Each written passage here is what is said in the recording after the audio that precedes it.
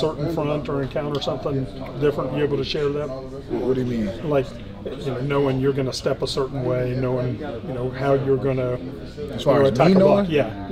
Yeah, of course. I know everything. Why do you say that? Is that just the time that you've been watching film? I mean, why do you think that you've been you're confident enough to say that you know so much that you're able to pick things up like that? Because, I mean, we do it every day. It's repetition. Like, see the same thing every day, so you kind of like learn how to, block stuff a certain way.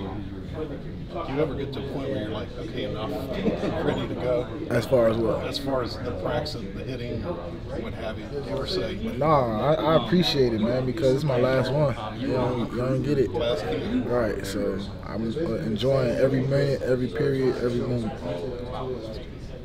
Who's the toughest guy for you to go up against on the defensive line? Nobody. Don't want to make anybody mad. Don't want to make anybody mad at you. Nobody's the toughest guy. Who's the toughest you've gone against in your career? My freshman year, I went up against Manuel Alba, Oklahoma State. He's in the NFL right now. I don't know what team he plays for. That probably was the toughest guy I went up against. Some of that's probably because you were a freshman then. It was right. like another shot at him now and Right. see how you stacked up now. Right, yeah.